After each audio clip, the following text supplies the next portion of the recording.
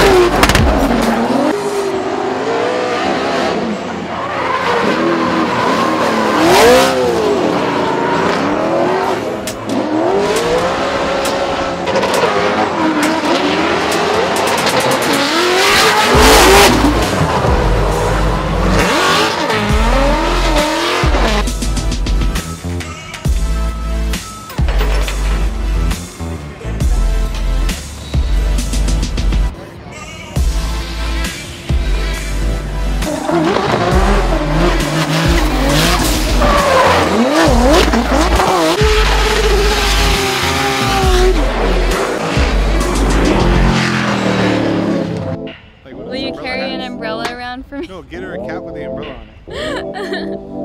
With the propeller on top of it.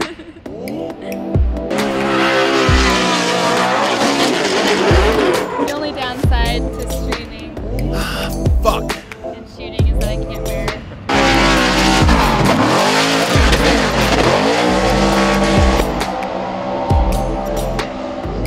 I think I might move.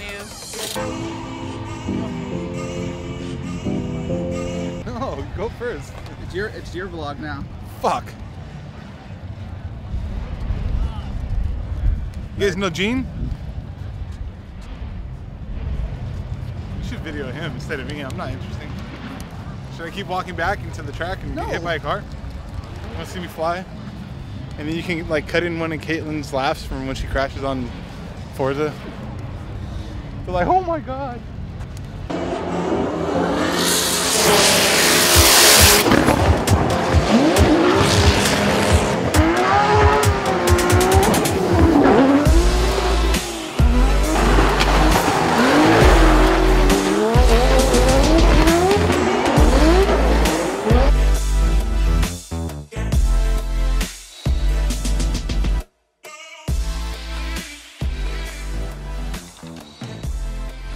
I had a lot of fun this weekend at Formula Drift at Evergreen Speedway. It's always been one of my favorite tracks to shoot at, which I think I said multiple times on stream, but it's always been one of my favorites.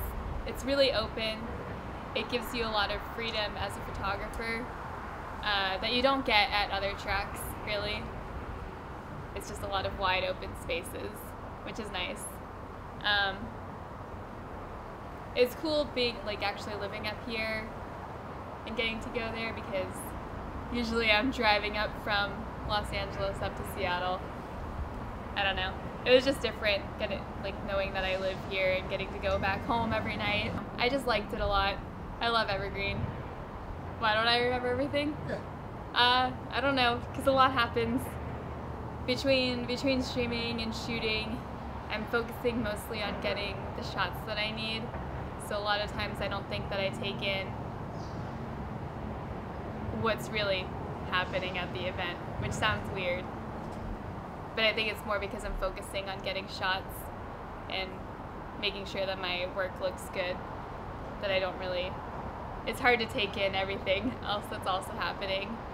And then adding streaming on top of that, I spend a lot of time interacting with my chat and showing them what I'm doing and shooting. It's hard to, I don't know, it's just hard to remember everything that happens in that weekend.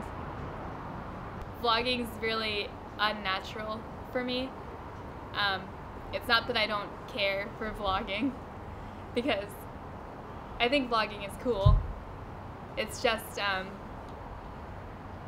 really like streaming because it feels more authentic for me Whereas with vlogging, I have to like sit in front of a camera and repeat things multiple times to make sure that I got the right shot or like that I said the right thing. Whereas when I'm streaming, it's whatever comes naturally to, oh my god, comes naturally to me at that time.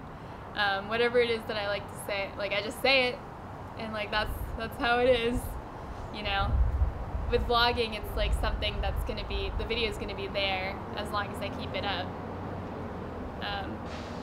which could be forever, it could be for a short period of time. And with streaming, whatever I streamed, my video on demand is just there for 2 weeks and then it's gone. So with vlogging, I feel like you have to be more perfect with everything that you're saying, and you want to make sure that you, I don't know, represent yourself the right way. It just doesn't feel as authentic for me personally.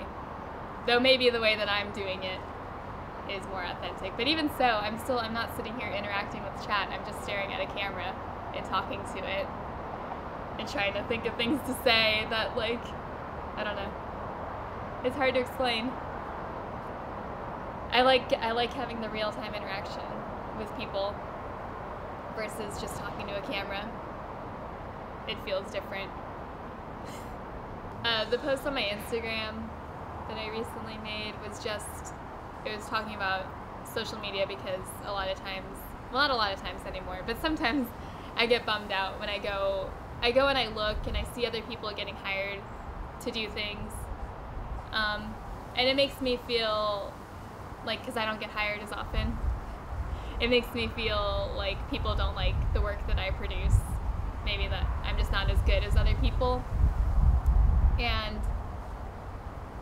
I think a lot of people took it to mean that I was saying that I look at other photographers and I think, wow, they're so great, none of my photos are like theirs. But that's not how I ever have really viewed photography. Like, I can appreciate other photographers' photos, but I never look at them and think, wow, I wish that my photo looked like that, because for me it's very internal.